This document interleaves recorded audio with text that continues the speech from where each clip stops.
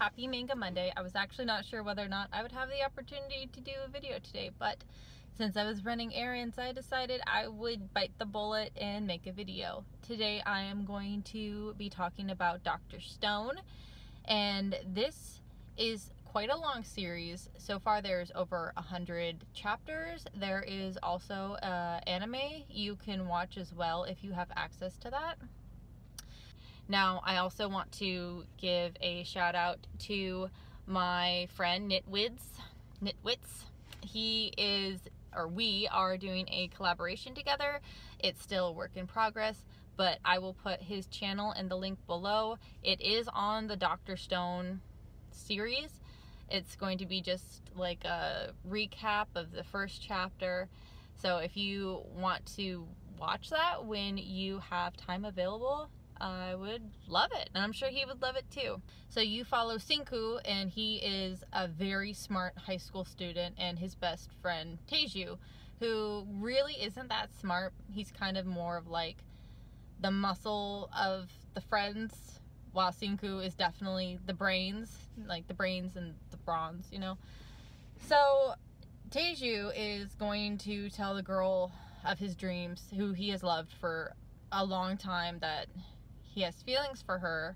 And during his confession, there is this very bright green light that covers the whole sky, and what happens is people start to turn to stone, and they end up basically being like that. And it's kind of like a sleep. Like a lot of people who go through this process, they're sleeping and they don't know that they're sleeping or that they've been petrified. Like initially they know that they're petrified and that they turn to stone, but like really fast they kind of like black out of existence.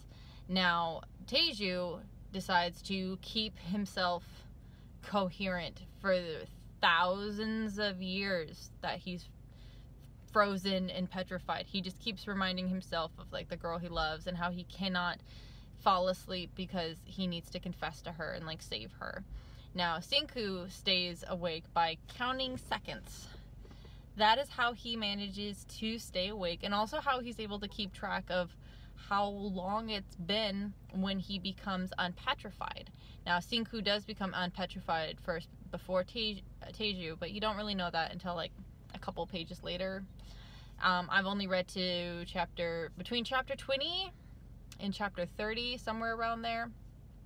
And so, Taiju and Senku get back together, and they meet up and they start trying to rebuild civilization, because basically everything is gone. All the huge buildings, supermarkets, everything is back to basic. It's back to step one.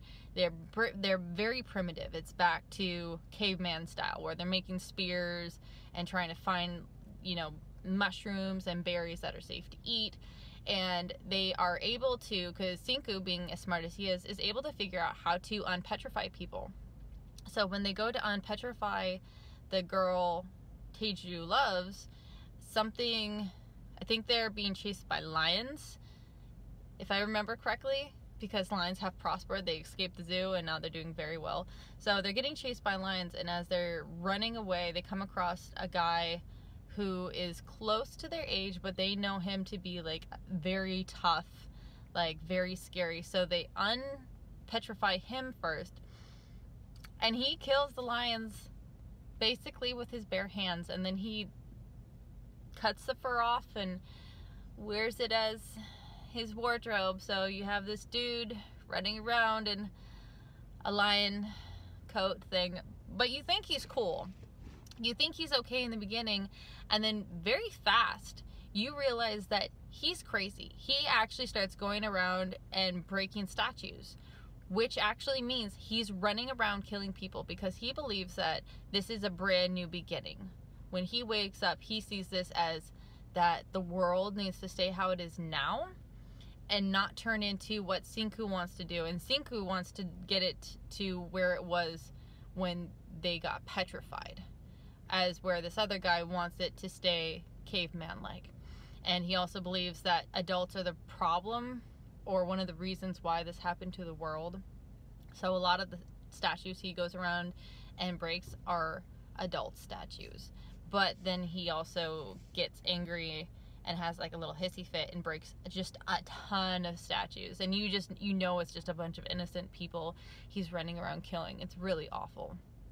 Now, I'm not going to go too much farther into this. I will say that they do run into other people, other clans while they are out and about. So there are people who either have become unpetrified over the time, or that were not petrified to begin with, and that, you know, through the generations they have, you know, had children, and, you know, humanity has survived and gone on and so forth.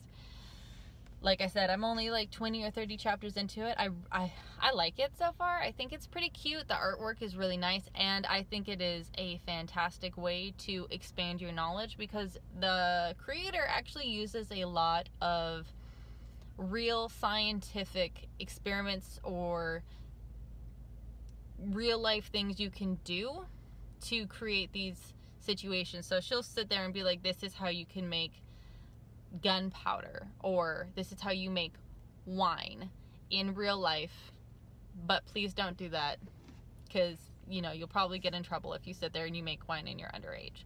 So it goes through and it tells, or it gives examples of how people used to make wine, you know, thousands of years ago before we had all this technology, and how they are going through or back through and doing that. Anyway, I hope everyone has a wonderful and safe Monday. Thank you for watching, and I hope you enjoyed the video. Bye, everyone.